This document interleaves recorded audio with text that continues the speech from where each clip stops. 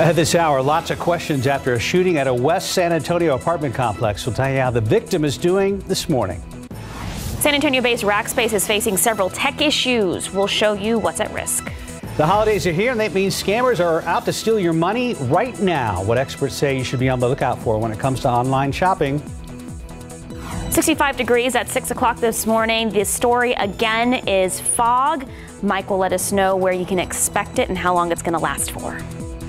Live from KSAT 12. Good morning, San Antonio starts right now. And good morning to you. It is Tuesday. It is December 6th. Sarah in for Steph. And don't forget, if you play Mega, tonight's jackpot is estimated at $354 million. Whew. Cash value $186.9. That would be a lovely early Christmas present. Right.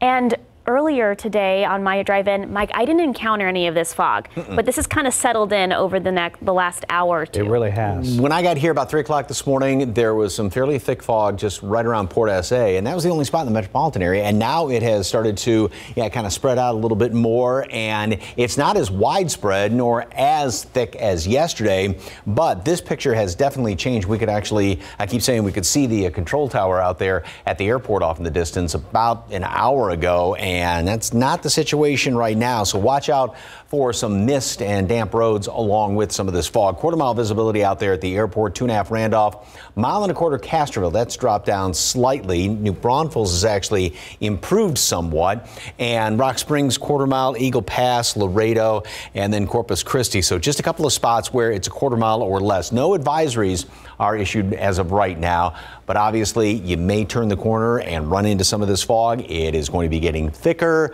before it thins out, so just kind of watch that. It's going to be going back and forth as far as how thick the fog is this morning. 66 degrees right now. That is the normal high temperature this time of year, and everybody is up close to the normal high, so way above, about 20 degrees above where we should be as far as a low temperature, which should be down in the mid 40s. Mold is on the low side. Updated count comes out in about an hour and a half or so, and temperatures, and we've been down in the low 60s this morning. We may fluctuate at this point a couple of degrees here or there. And then we're going to make it up into the low 70s today at noon.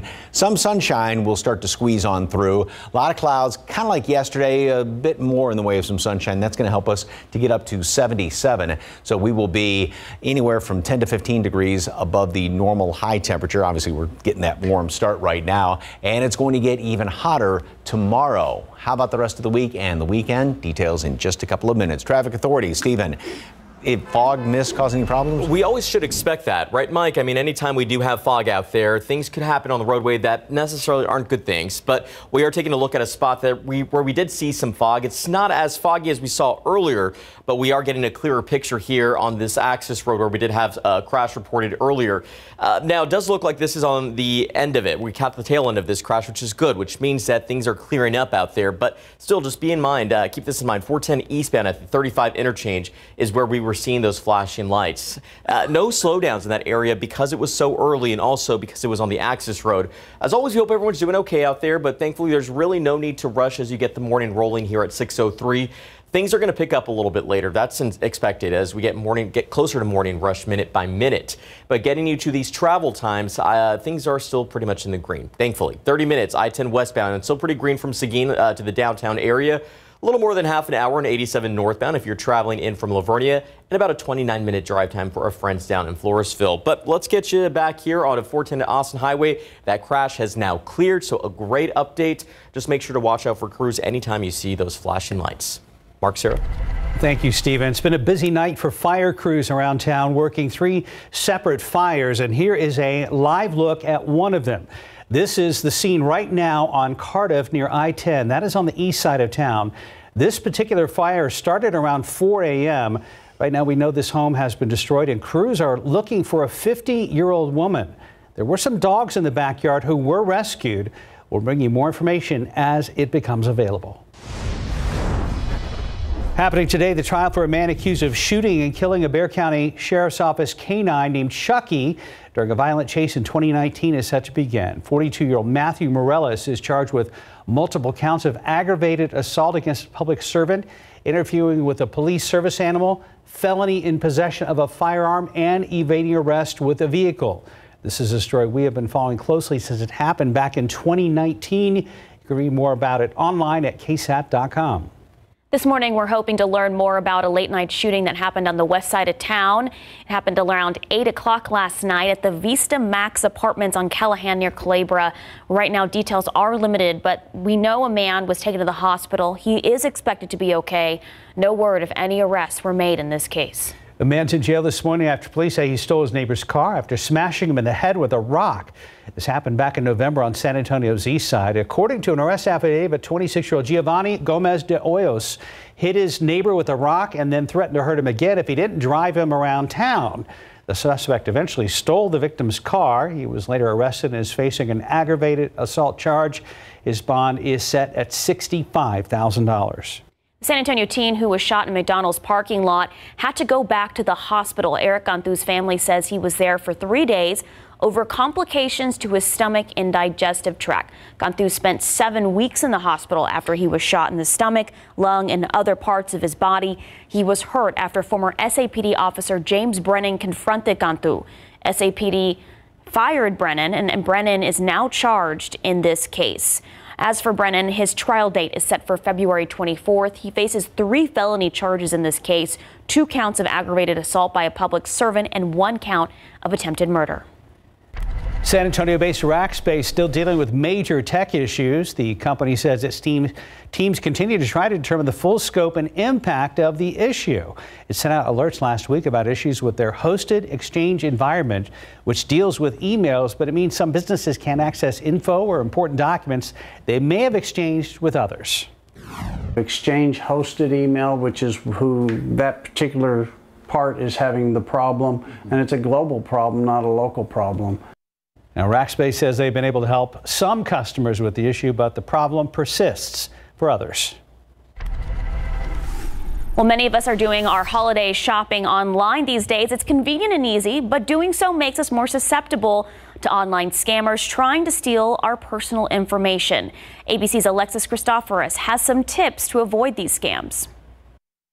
'Tis the season for scammers to steal your personal information online. This year, scams are at an all-time high, and experts say they're more sophisticated than ever. I think in years past, you had a person sitting in their parents' basement, maybe with a hoodie. Things have changed dramatically. It is an organized crime. Social media is a goldmine for scammers, so beware of ads containing suspicious links. Go to that website of that retailer, that bank, that business that you want to do business with. Pick up the phone and call the number on that website. Ensure that it is that website. Check websites for misspellings and poor grammar, and look out for fraudsters posing as banks or retailers claiming your order didn't go through. Keep in mind that no financial institution will call and ask you for your credentials. No financial institution or store will ask you for your username, your password. They're not going to ask you to transfer data or transfer money into different accounts. When possible, pay with a credit card for better fraud protection instead of debit or prepaid cards. And trust your gut. If a deal seems too good to be true,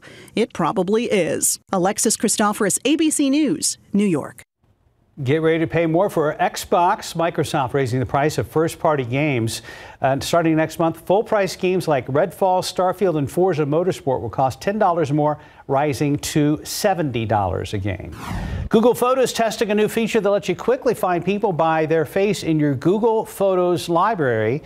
New search feature combines facial recognition with traditional Google Lens features that identifies things like clothing and plants.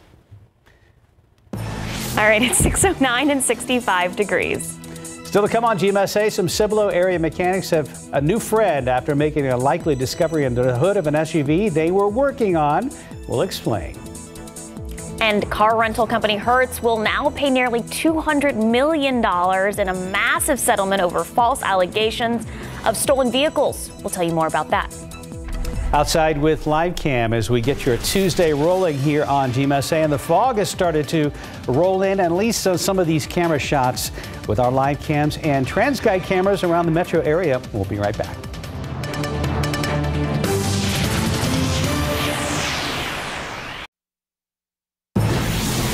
$6:13. If you haven't heard yet, car rental company Hertz will now pay about $170 million after falsely claiming that some of his customers had stolen their rental vehicles. An allegation that led to a real nightmare for those drivers. ABC Rhiannon Alley has the story.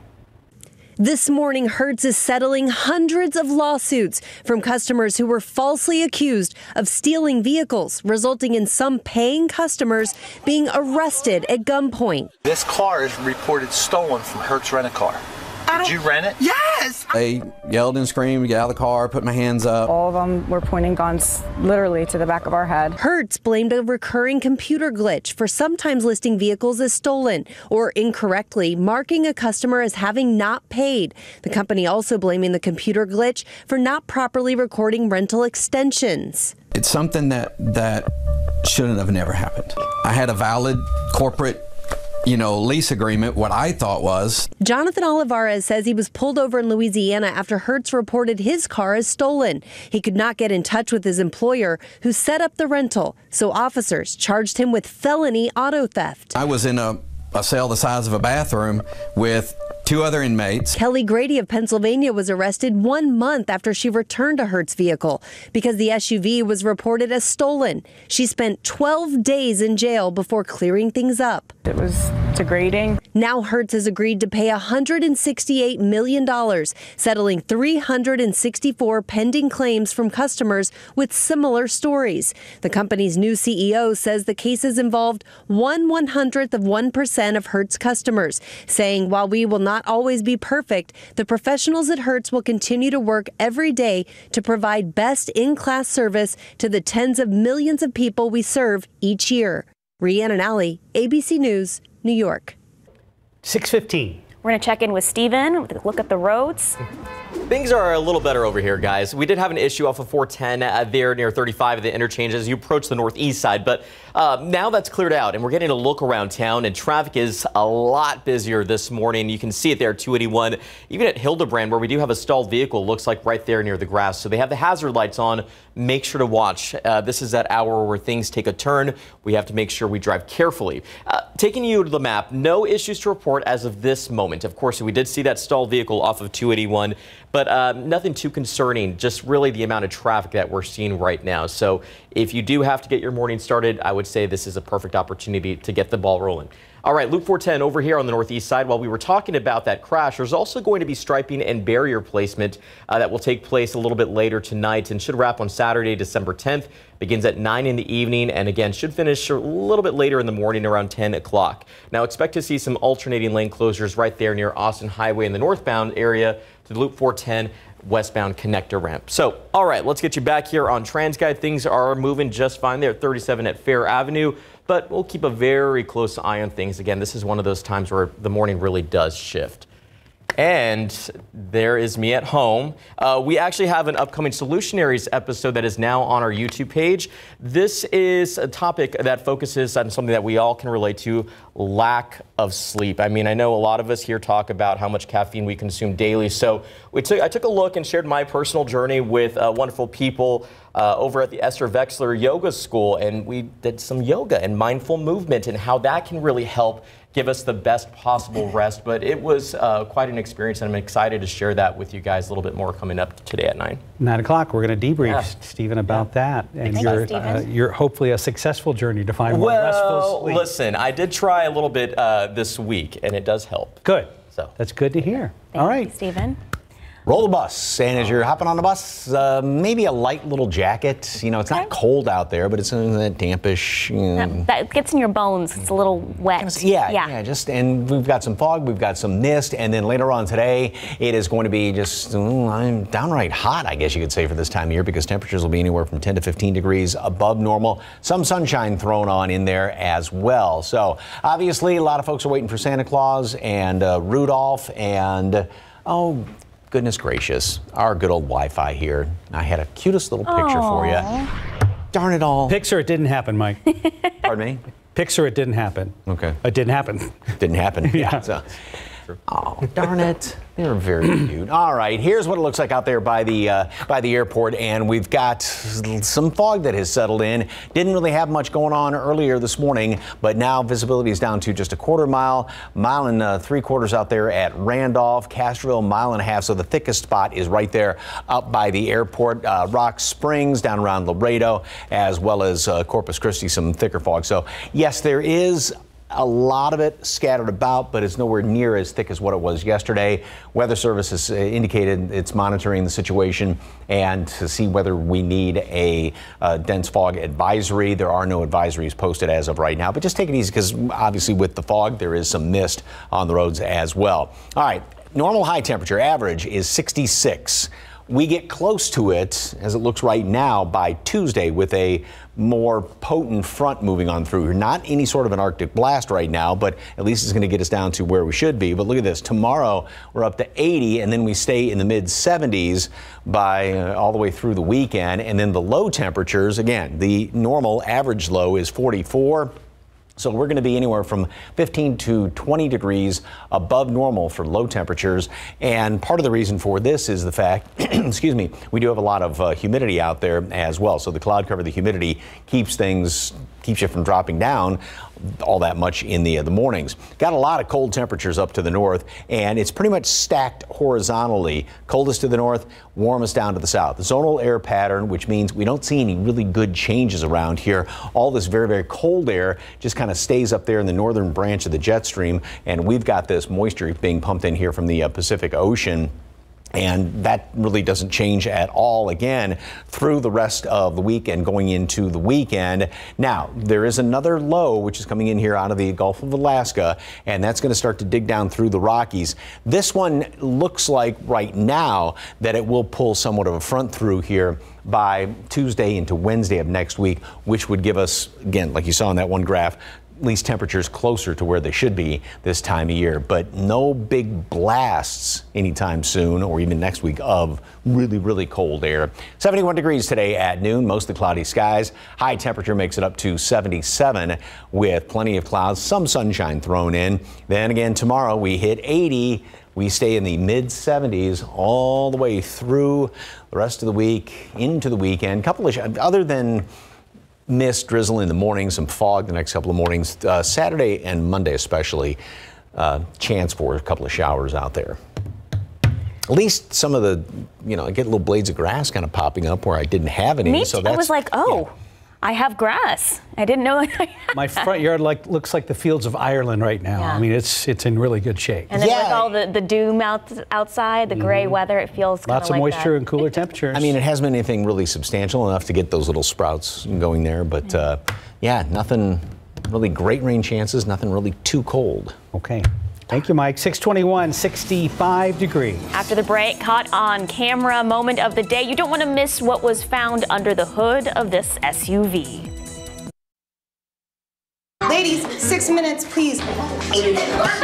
This is my life. It's not always picture perfect. Plus, I'm dealing with bleeding from uterine fibroids. Enter MyFembry, a once-daily pill for women with heavy menstrual bleeding due to uterine fibroids. With MyFembry, heavy bleeding went down by 84%. Serious risks include heart attack, stroke, and blood clots. Don't take MyFembry if you've had any of these or have uncontrolled high blood pressure, are over 35 and smoke, could be pregnant, or have or had osteoporosis, liver disease, undiagnosed vaginal bleeding, certain cancers, or an allergic reaction to it. Don't use longer than 2 years as bone loss may occur. Pregnancy loss can occur and changes in periods may make it hard to know if you're pregnant. If you think you are, stop taking it right away. Other risks are depression, suicidal thoughts or actions, abnormal liver tests, high blood pressure, and passing of the fibroid. Less bleeding, same life? I'll take it. Ask your doctor about MyFembry. My life, MyFembry. In this morning's GMA First Look, the Royal Rift could be widening again. It's really hard to look back on it now and go, what on earth happened?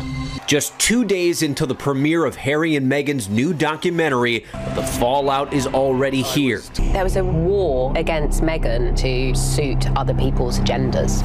It's about hatred. It's about race. It's a dirty game. The 6-part series promising to reveal untold secrets of their exit from royal life There's a hierarchy of the family. You know, there's leaking, but there's also planting of stories. No one knows the full truth. We know the full truth. But why is the series already the source of criticism? I realized they're never going to protect you. I was terrified. It's all coming up at 7 a.m.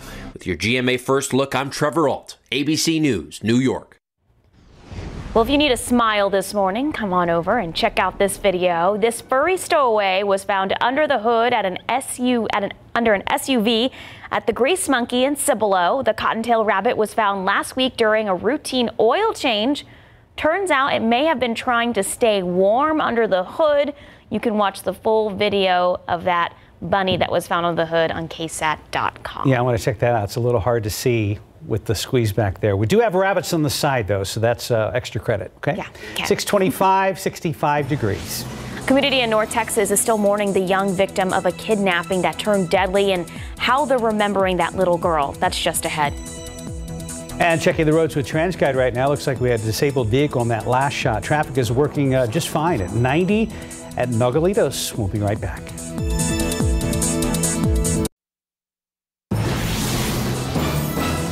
We're so hopeful. We hope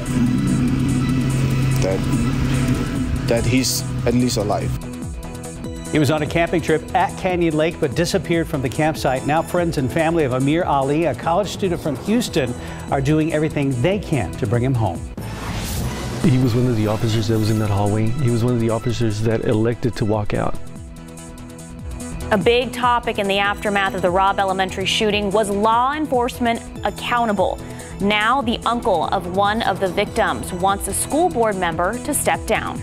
In Columbia this morning, at least 34 people, including a little girl, are dead after this massive mudslide. The aftermath and what's next for survivors. Don't you stop loving me. Where everybody knows your name. She was known best for her role in the hit sitcom Cheers, but she had a career that spanned over 4 decades. Today, we say goodbye to Kirstie Alley, who lost her battle with cancer at the age of 71. Outside with live cam, it wasn't bad overnight, but in the last couple of hours, the fog has started to move in and the clouds have started to drop. Good morning, everybody. It is Tuesday, December 6th. Happy to be here with you guys. Yeah, glad you're back. 6:30 in the morning. Welcome. And yes, it is. It's not really cold out there, but it's sort of that dampish cool, you know, with all the humidity and light little jacket. You won't need to buy this afternoon.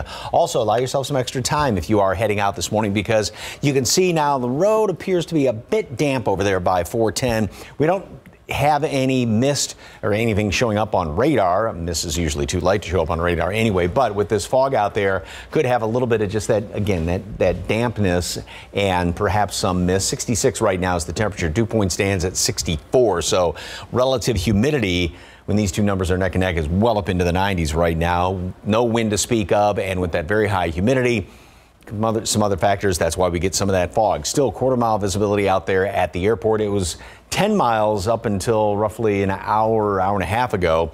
2 3/4 at Port SA, just below 2 miles at Castroville. So the thickest fog is in and around north and western Bexar County over in toward Medina County. Some out there in the Hill Country, Rock Springs, Laredo, Eagle Pass. Corpus Christi is not bad as of right now. So it's just a couple of patches that are really, really thick this morning.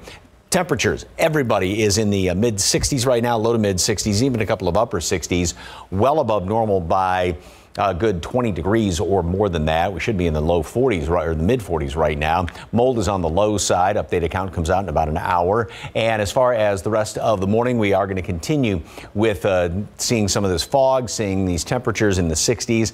We will gain roughly 10 to 15 degrees later on today, high temperature in the upper 70s, and it's going to get even hotter as we go into the next couple of days.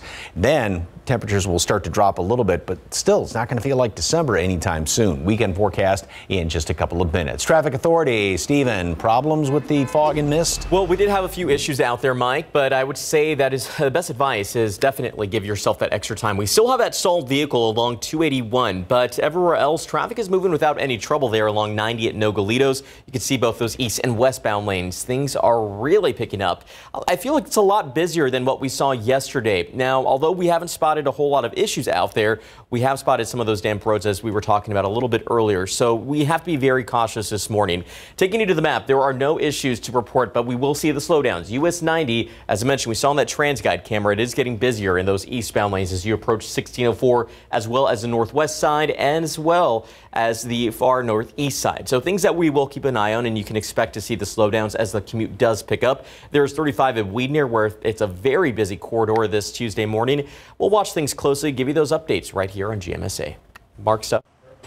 Thank you, Stephen. Right now, we want to get back to that late breaking news we've been following this morning. This was the scene just a short time ago at a fire at Cardiff near I-10. That's on the city's east side. This fire started a little after 4 in the morning. We are still working to get more information, but we can tell you that the home was destroyed. Originally, we were told crews were looking for a 50-year-old woman. She has since been found. 2 dogs in the backyard were also rescued. Investigators are calling this fire suspicious. We'll bring you more details as they become available.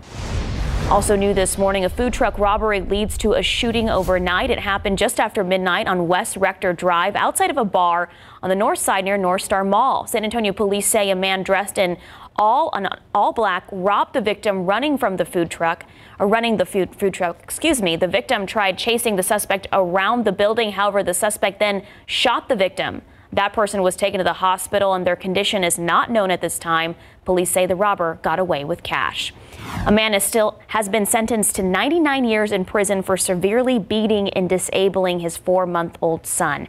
Terrence Harper was found guilty for beating his 4-month-old son, Trace. It happened back in 2018. This is the maximum sentence allowed for the crime. Well, he was last seen Friday night at Canyon Lake. Amir Ali, a 22-year-old college student from the University of Houston, told friends he was going for a walk, but he never made it back to the campsite. Since then, more than 30 of Ali's loved ones made the trip from Houston to help try to find him. So far, only Ali's phone, wallet, and some clothing were found near the water's edge. Right now, canines, boats, and drones are all being used in the search efforts. If you have any information that can help find Amir, you're asked to call the Comal County Sheriff's Office. That number's on your screen, 830-620-3400. Major League Baseball is showing their support for Uvalde. Take a look at this tweet. The MLB says this year's winter meetings charity auction will benefit the establishment of a new boys and girls club in Uvalde. According to their website, the campaign will be led by the Texas Rangers and Houston Astros. And despite meeting behind closed doors for several hours, no action was taken by the Uvalde CISD School Board during that special meeting. That closed door discussion reportedly focused on the board itself and how it operates. The uncle of Robb Elementary victim Jackie Casares tells Lee Waldman he wants to see one member step down. Trust is one of the most sacred things that we have. The theme of trust, transparency, and accountability sticking out once again in Monday night's only speaker at the Uvalde CISD School Board special meeting. We got to look at ourselves and we got to take a look, a hard look, and see what is the best thing for the community. What is the best thing for the family, what is the best thing for the board, and basically, sometimes the best thing to do is say whatever dignity we have and just resign. While Jesse Rizzo didn't call him out by name at the podium, he made it clear later he was referring to school board member J.J. Suarez. He was one of the officers that was in that hallway. He was one of the officers that elected to walk out. Monday, the board met behind closed doors to discuss the board's operating procedures and members' roles and responsibilities with their lawyers. While no action was taken when they reconvened, Rizzo hopes pressure from the community and other board members will lead to Suarez stepping down on his own. The decisions that he's making, the votes that he's casting, it could potentially hurt the school district in the long run, not just with the trust and faith and stuff like that, but I think the school district would be better off the board members asking him to resign. The board president says their discussions will continue on the board's operating procedures. The next time they'll meet is on December 19th for a regular board meeting. In Uvalde, Lee Waldman for GMSA. In today's morning headlines, a desperate search continues for survivors under a mountain of mud. A landslide buried people alive while they were riding a bus in western Colombia. Here's an aerial view of the scene. The death toll stands at 34. One 7-year-old girl was rescued while still holding on to her mother, who did not survive. Heavy rainfall is being blamed for this tragedy. Over 70 workers are still trying to secure that area, while at least 6 people were taken to hospitals. In North Texas, loved ones gathered last night to remember the life of 7-year-old Athena Strand. A prayer vigil was held outside the Wise County Courthouse in Decatur. Strand's body was found Friday after she disappeared from her home's driveway earlier in the week. A FedEx driver named Tanner Lynn Horner is accused of kidnapping and killing the girl. He is being held on a $1.5 million bond. Another vigil for Strand is being held tonight at a nearby church. Right now, 6:38, 65 degrees. Still ahead on GMSA. We're talking about the best and worst foods to eat if you have osteoporosis, what you need to know to stay healthy and strong. But first, Don't you stop loving me. Kirstie Alley, an actress whose career spanned 40 years, perhaps best known for her work in Cheers. Where everybody knows your name. Everybody knew her name. Alley joining the show in 1987 and staying through its final season in 93. She won the Best Actress Emmy Award in 91 for playing Rebecca Howe, giving one of the most rowdy speeches in award show history. I only thank God I didn't have to wait as long as 10. Kirstie Alley was born in Wichita, Kansas in 1951. Alley didn't try acting until she was 30. Her first movie role, the 1982 film Star Trek II, The Wrath of Khan. May I quote General Order 12? Alley would go on to star in films like Drop Dead Gorgeous and TV shows like Veronica's Closet and Fat Actress.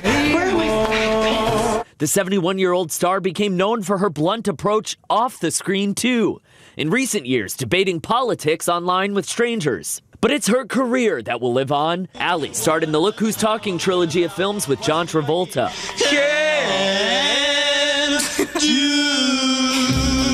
On Monday, her family sharing news of her passing on social media, writing, "We are sad to inform you that our incredible, fierce, and loving mother has passed away after a battle with cancer only recently discovered." And John Travolta paying tribute on Instagram, writing, "Kirstie was one of the most special relationships I've ever had. I love you, Kirstie. I know we will see each other again."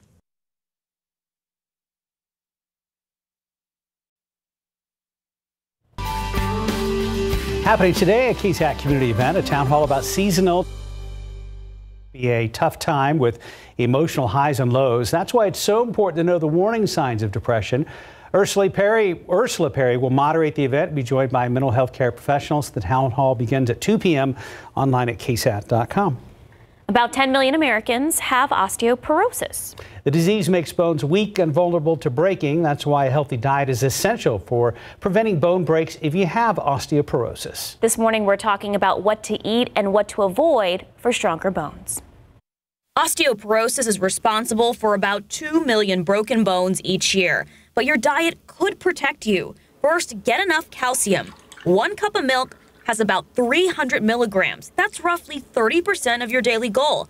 Other calcium-rich foods are kale, turnip, greens, figs, almonds, salmon, and cheese. Vitamin D is another important nutrient. It helps your body absorb that calcium. Foods like eggs, pork, milk, fatty fish, and fortified cereal are good sources. Salt is something you'll want to avoid. Studies show postmenopausal women with high salt diets lose more bone minerals. For every 2,300 milligrams of salt you take in, about 40 milligrams of calcium is lost in the urine. Adults should limit their sodium intake to less than 2,300 milligrams per day. That's about 1 teaspoon of table salt, and experts say if you haven't been focused on your bone health, it's never too late to get started. Some people tell me, I'm 75, I'm 80, I haven't done these things all my life. What good is it going to do to start now? And I say, those are the people who have the most to gain.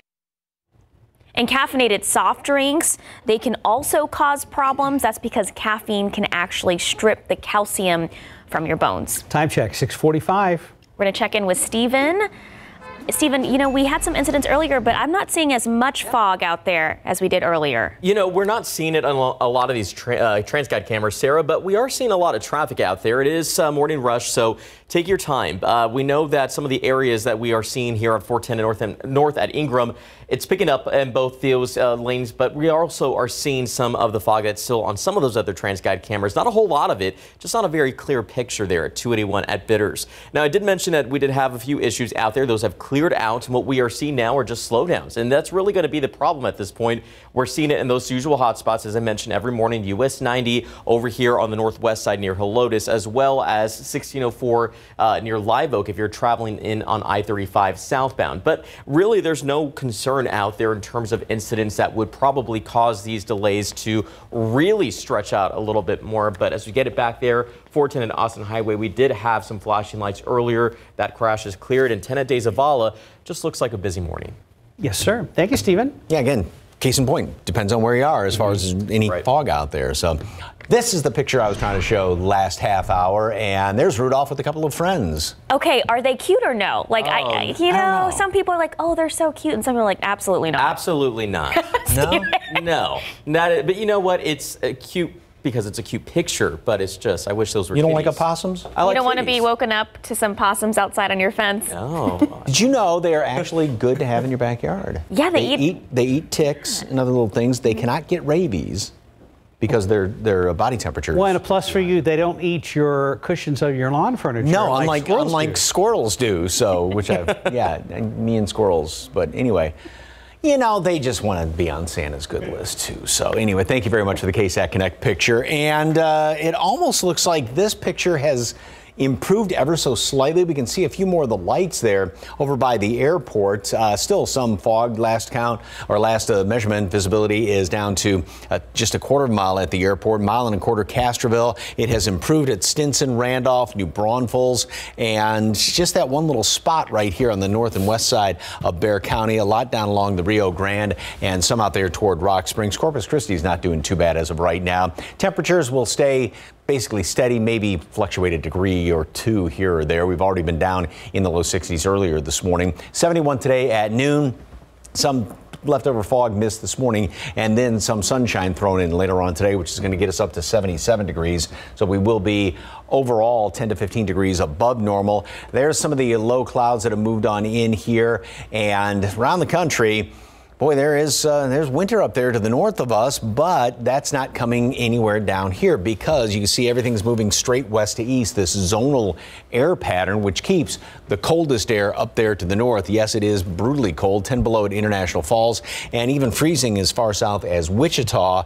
But there's nothing really to push that down here because these upper level steering winds for us coming in here out of the southwest. There's the northern branch of the jet, which is kind of confining all of that really, really cold stuff up there just along the U.S.-Canadian border.